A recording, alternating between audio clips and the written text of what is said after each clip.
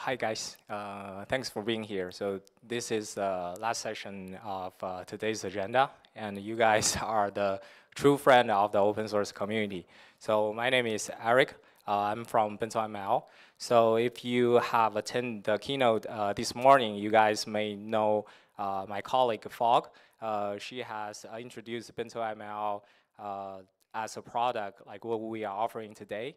And for today's session, that I will try to take you guys back and a little bit of history of where we came from. So a little bit of myself. So I'm Eric. I'm helping BentoML's expansion in the APAC region and also in charge of the global partnerships. In the meanwhile, I'm a true believer of open source. So I'm involved in the Kubeflow community, specific working with Dan on the K-serve, the serving work group. So before BentoML, I was with Cloudflare for 6 years. I helped Cloudflare establish their China business, and before that, I attended Carnegie Mellon University. So this is my WeChat and my LinkedIn. Feel free to add me. Cool. So let's take back to 2010, like 2015, 2016, and our CEO and co-founder Chaoyu Yang, he's an early Databricks engineer. He's the first part-time PM of the MLflow project. When he helped his customers, for example, like Rare Games and Capital One, back then, he discovered there are a lot of conflicts if you want to take your machine learning models into production. For example, there are different personas and different roles involved into this process. For example, you have your data scientists want to train the models, but before that, you need data engineers to do all the ETL stuff to clean the data. And after that, the data scientist needs to ask the ML engineer to take the models into a callable web service and API, and then the ML engineers need to talk to the DevOps engineer to make sure the service is reliable and scalable. And in the meantime, the PM wants to access the data of the machine learning services. And in the meantime, there are a lot of moving parts of the service. For example, some of the batch jobs needs to be integrated with the batch pipeline, and also in terms of the CI/CD stuff. The machine learning is a little bit different. It's not just like code, and it also has data and models. It's a little bit of chaos. Even for Rare Games and Capital One, they have 20 to 30 engineers within their ML organizations. It's still hard. They need help from Databricks and experienced engineers and PM like our founder. So back to like 2016 and 2015, there is a new paradigms or new concept called ML Ops. And ML Ops is trying to address the issue that Chaoyu experienced with his users like Rare Games and Capital One. They want to help to make sure the machine learning assets are treated as other software assets, for example, like code within a CI/CD environment. So in order to do that, there are different kind of tools, concepts, and also steps that got invented during that period. And most importantly, those tools and concepts want to achieve is trying to make the machine learning assets versionable, testable, and also make sure that you can automate the process and make it reproducible. So after that, Chaoyu, our co-founder, wants to focus on model inference. So within the model inference, they are not only, the model is only small part of the process. You also need to figure out how to do your pre-processing of the data and also post-processing of your data. So if you are using streaming architecture, you also need to figure out how to do the feature transformations. And also, if you have a lot of different business logic, you need to know how to incorporate your business logic into the model inference process. So when we start the project, we interview different users using different solutions. And every company has their own implementations. And we divided into this implementation into 2 dimensions. The first dimension is ease of use. And the second dimension is flexibilities. So in terms of ease of use, the most straightforward solutions is the off-shelf solutions that offered by the machine learning training framework. For example, like TensorFlow has TensorFlow Serve, and PyTorch has Torch Serve, and even for NVIDIA, they have the Triton Inference servers. So the advantage of this kind of off-shelf solutions is it can easily get used or get started by a solo data scientist, and also because those, for example, TensorFlow serving is specialized to serve the TensorFlow runtime. You can have a comparably better serving results. But the questions come to the disadvantage of these off-shelf solutions specifically is when your machine learning organizations grow, different types of machine learning use cases may require different types of training framework. And different of use cases or workflows might need multiple models to work together. So let's summarize the disadvantage, then you will know if you're experiencing this pain. Is if you use only the off-shelf solutions, you'll need to get stuck with their configurations. And also, it's not flexible to customize and not very easy to work with different like other training frameworks. And another trend that we have seen in the past is like a technology-forward company has a software engineering team, and most likely they like to build their own in-house solutions. So the advantage of the in-house solutions is very flexible, and it can adapt to different frameworks, and most likely is gonna be adapt to that specific company's infrastructure. But it comes with disadvantages as well. For example, not every company, especially not every non-technology company, has the engineering resources or can hire the engineer that who knows how to build this type of infrastructure. And more importantly, even you have that resources, it will cost you at least 6 months to 9 months to implement. But for a CEO or executive team, that's a lost opportunity or lost money in terms of those AI applications. And also, for traditional ML, most of the organization starts with data team. For example, data engineers and data scientists.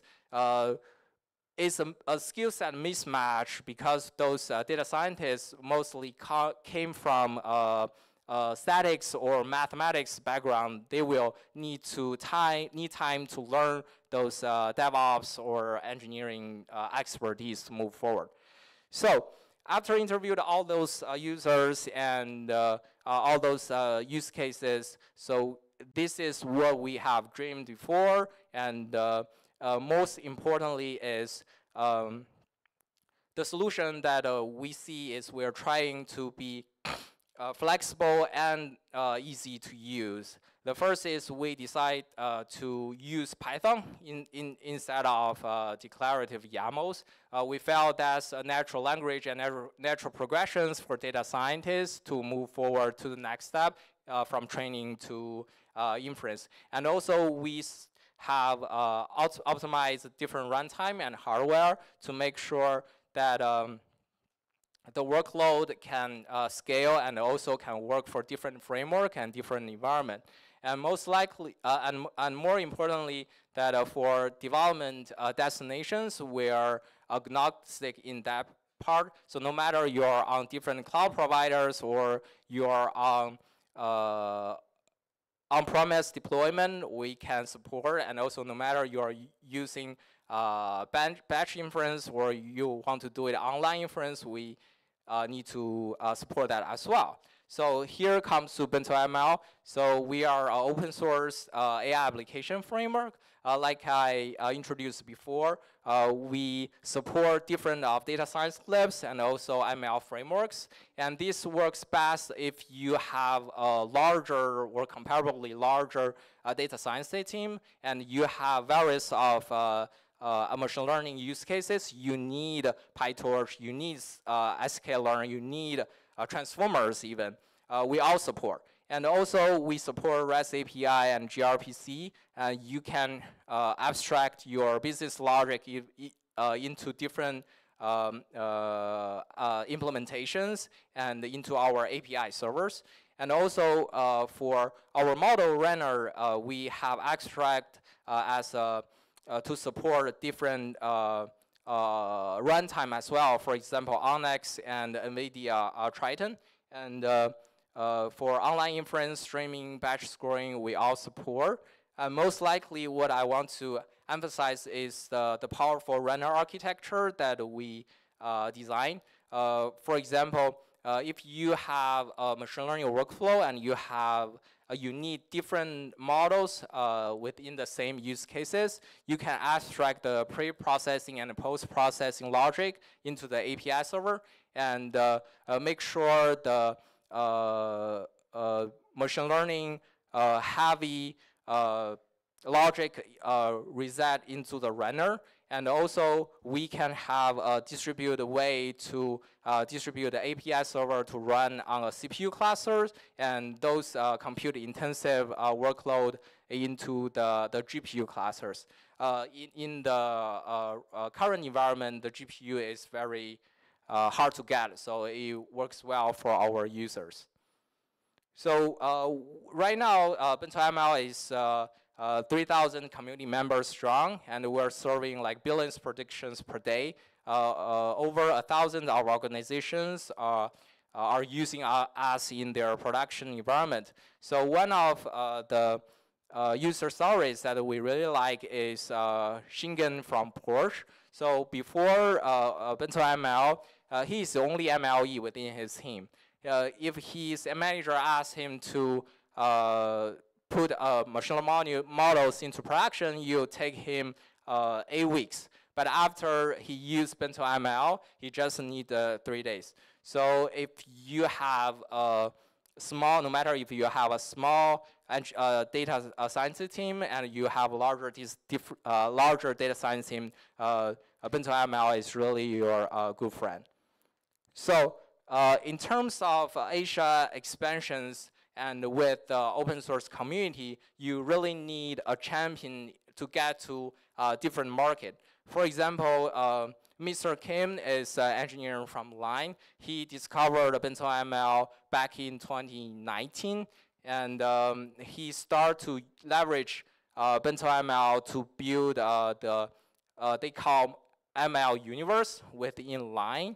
And after 1 year's development, BentoML are supporting at least 3 different use cases within the Line app and the Line organizations. And moreover, after a year and a half later, I think we discovered that Mr. Lee, he doesn't work in the same group of Line because Line is very big organizations. He works within the Line financials. He's also using Line. He's also using BentoML within their machine learning team, and the use cases is to calculate credit score.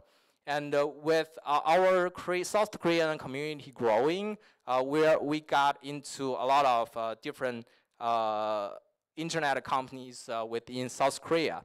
And then it comes to our friend NAVER. So NAVER is the largest search engine and most visited website in Korea. They have 6,000 employees, and their HQ is in the South Korea, Seoul. And in terms of market cap, they are also the largest company as well.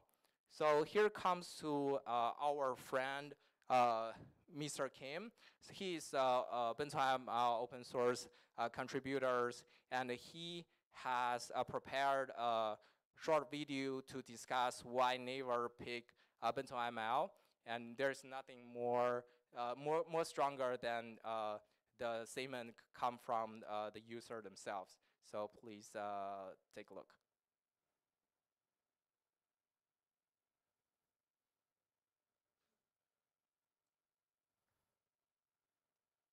Hi everyone, my name is Song Kim, and I'm an MLOps engineer working at the team which named AI Serving Dev and NAVER.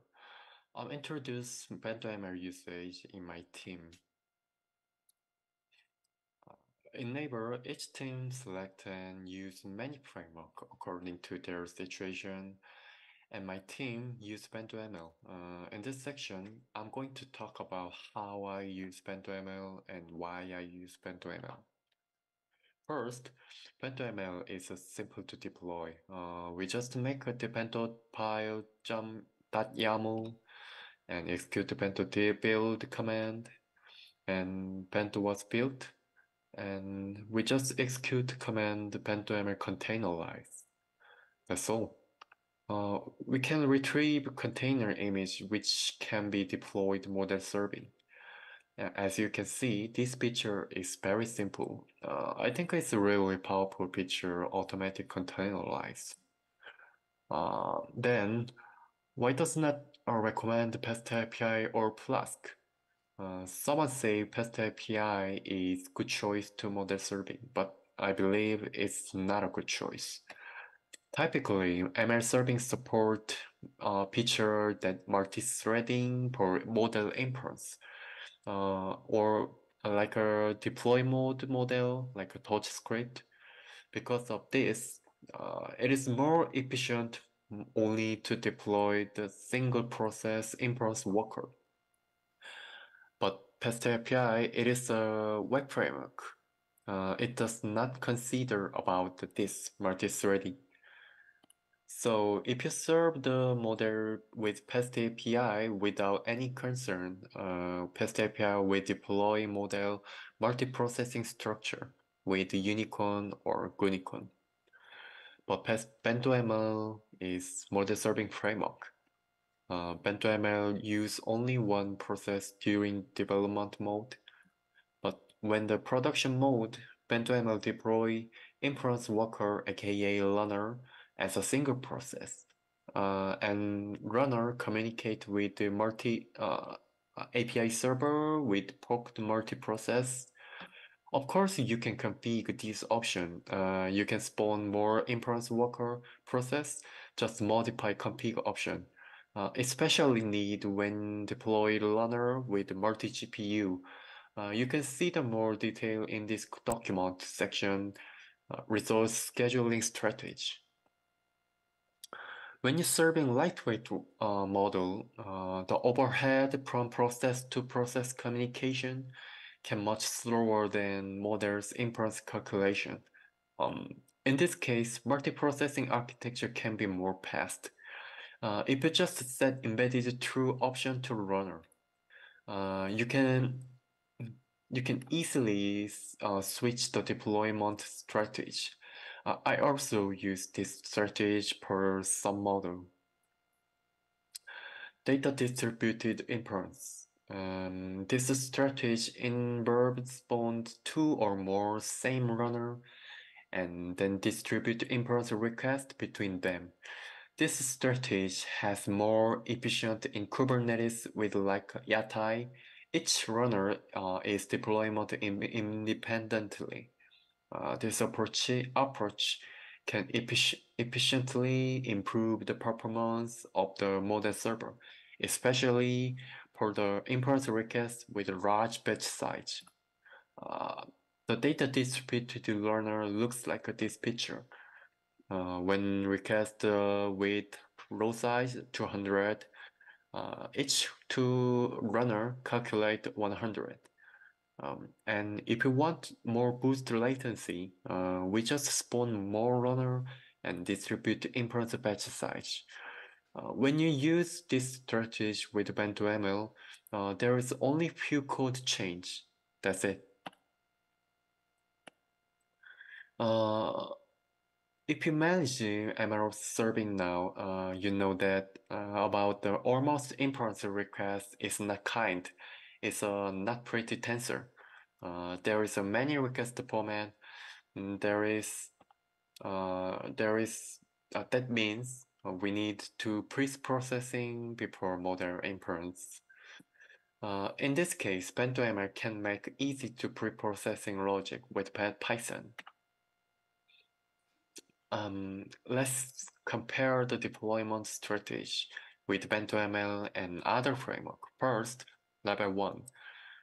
There is a two-way REST API serving or embedded runner BentoML serving. It's a simple and same. And next, level 2. You need to switch framework into Triton or TensorFlow serving or Touch serving, but BentoML also supports this level. And level 3, this level added pre-processing or feature store connection. In this case, you need to pass the API or other server tool with pre-processing logic, but BentoML still supports this level. Level 4. In this case, you would to use model serving platform, Kserve, like a Kserve. Kserve version 2 transformer made by Fast API, and BentoML can deploy with Yatai. And when you install BentoML Triton extra option, you can switch the runner to Triton inference server. BentoML and Triton inference server is not a replacement for each other.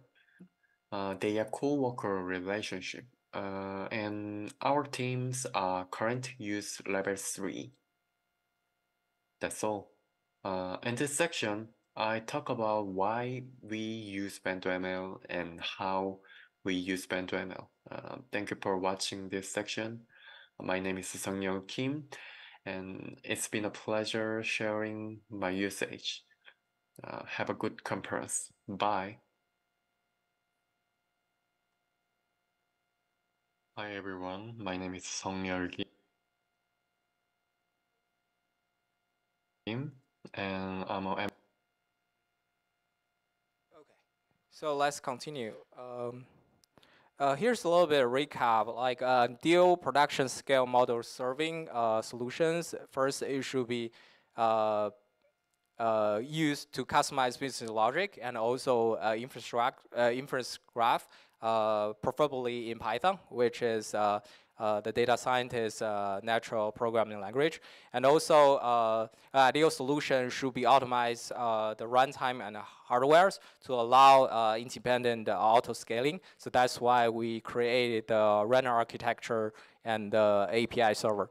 So last, it must support different deploy environment without writing single lines of the code. Cool. So we have talked a little bit on the traditional ML, and now it's 2023, and what's coming next? So I think we all know with the ChatGPT release last November, and there are a lot of movement on the foundation models, especially on the large language model side. The rise of open source large language models are really a phenomenon. So we have Llama, Falcon, even Llama 2 in the US or outside of China, and also within China, we have ChatGLM, we have Baichuan, and I think the Alibaba team released Chenwen's open source models as well. However, same with the traditional ML, there are different challenges for the developers to productionize large language models. The first is about the large language models quality. Is this good enough to generate a good response? And we have seen different use cases, especially for fine-tuned vertical models. It actually is comparable with GPT 3.5 or even GPT-4 in some cases. And the second is the operability. Is the large language model can be integrated with your existing infrastructures and also your especially hardware GPU environment. And the third is the throughput. In terms of concurrencies, can you guys or can the engineering team to produce a good enough throughput to lower the cost and also get a better response? And the fourth is latency for API calls, and is this good enough to human users to for the first several responses and tokens? Is this good enough for the real users? And more importantly, for large language models, if I want to put it into our productions, can I afford the cost? So here is OpenLM. OpenML is an open source platform that we designed to facilitate the deployment and operations of large language models. So in order to address those 4 pillars that I discussed before, we support almost all the open source in terms of quality. We support in terms of all the open source large language models. And for operabilities, we support quantizations. You can do even A/B quantizations with OpenLM, and also we support model parallelism as well. For throughput, we have GPU-specific optimizations, especially with CUDA, and also we have support continuous batching to increase the throughput as well. And what we use is a token streaming to address the latency issue of the production large language model. So with production large language models, the MLOps challenges didn't went away. So that's why within OpenLM, all the advantages that you have seen that I have talked about with BentoML are fully baked in. For example, it's customizable with Python. You can version control the bentos and the models. It's all OCI compliant. And also it support real-time inference and batch inference. You can switch different deployment destinations without changing the code. So lastly, we have built a platform as service called Bento Cloud. This is a serverless product of the company, and it can be scaled to 0 and it can scale up, and it supports all the good things with BentoML as well. More importantly is distribute the deployment versions, and is currently in private beta. Please feel free to sign up on waitlist. And that will be all. Thank you guys. Please find BentoML and OpenLM on GitHub and start us. And at the bottom is my WeChat and my LinkedIn. And right now we're open to questions.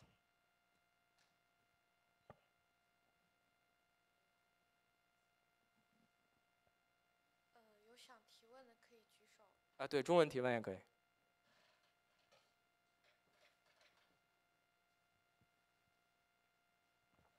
感谢你的分享。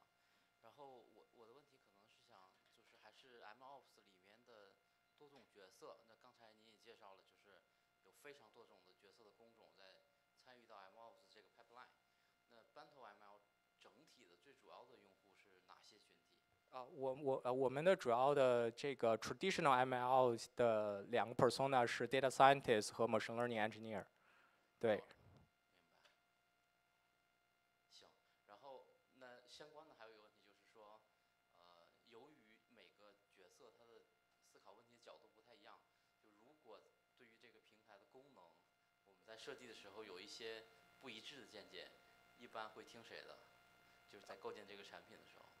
在构建这个产品的时候的话，我们主要还是 focus 在刚才说的那2个 persona。当然的话，因为我们的下游的话是 DevOps 的 engineer， 我们在设计的时候也会去咨询这种 DevOps team 的意见。但是最重要的对于我们来说的话，还是希望 data scientists 们可以快速的将他们训练出来的模型变成一个 web service。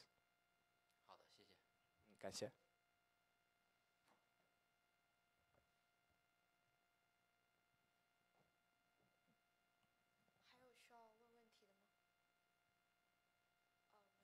好的，感谢大家，然后这个非常感谢大家留到最后，谢谢。